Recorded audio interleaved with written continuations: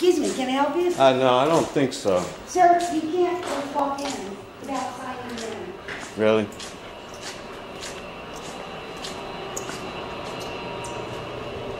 I guess I'm an active shooter. No, I said.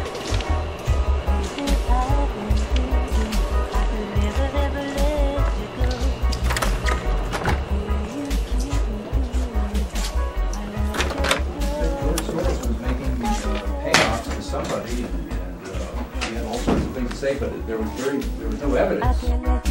I'm hooked on your love. I'm hooked on your love.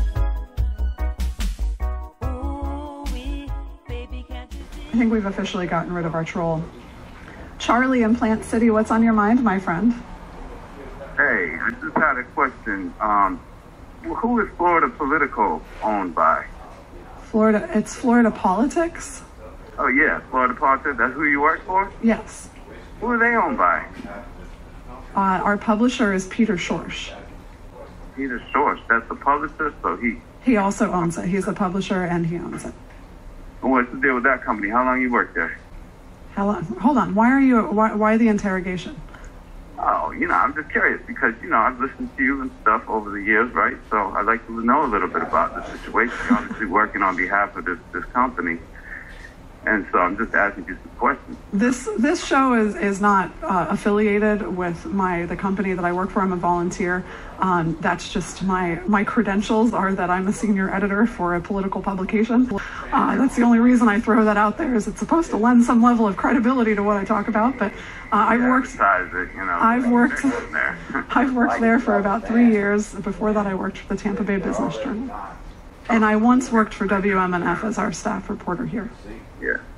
Well, I was just trying to ask, what was the purpose of the ban? What was the purpose of the what? On these kids, changing over to the other sports teams. Why would you have a ban when they're already not doing it to begin with? Well, I don't know. Are you talking about the transgender sports ban? Yeah, like when I was growing up in the 90s, you wouldn't think about a kid joining the sports team of another city. It just wasn't even a thought. You know what I'm saying? So now all of a sudden, we bypassed the whole conversation and went to a ban, right? But what's the point of the ban when the people weren't already doing this stuff? Other things to cause attention to it. And we all know what's going to happen, that they're going to end up pushing it through and letting these kids do that. So what does that mean? Dennis Rodman going to put on a wig and dunk over all the women? Okay, well, Charlie, I hear you. This isn't really our topic for today, but I will make it somewhat relevant here, Charlie. I will say that transgender sports ban, that is something that was conceived by Republican lawmakers in the state of Florida. It's a push that's happening with Republican lawmakers in lots of other red states as well. But to kind of draw that into today's topic, which pertains to race, I will say that that is going to have likely a far greater impact on communities of color than it will of white communities, because it is transgender people of color who are most at risk of discrimination and violence against them.